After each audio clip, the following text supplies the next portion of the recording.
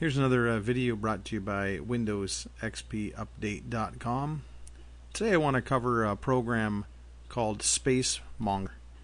And SpaceMonger actually determines file sizes on your computer, how big files are.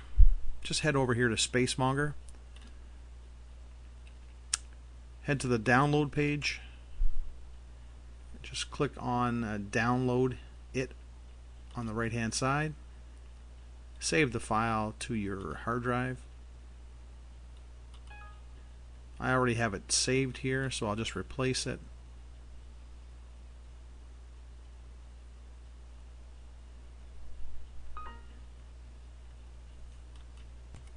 I saved it to my hard drive, so I'll just run it here now. Doesn't take too long.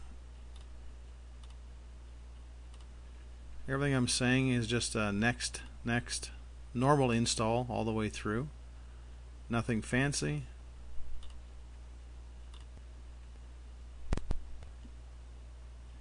And we'll launch. SpaceMonger is pretty cool in how it puts the tree map and the statistics together.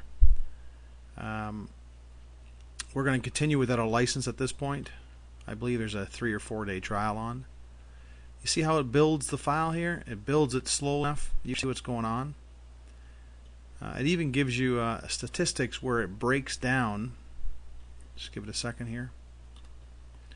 Where it breaks down the hard drive in a graph format to give you a little bit of a different representation of where the files are, what's taking up the files, what's taking up most of the space.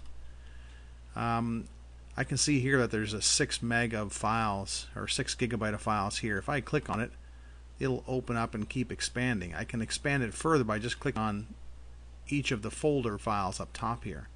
And I can tell that the picture file's got a little over 2 gigabyte of information in it. And I can just keep expanding it over and over again to find out what files are in that. This is a real neat, handy program to basically break up your hard drive and tell you where your files are and what is taking up most of the room.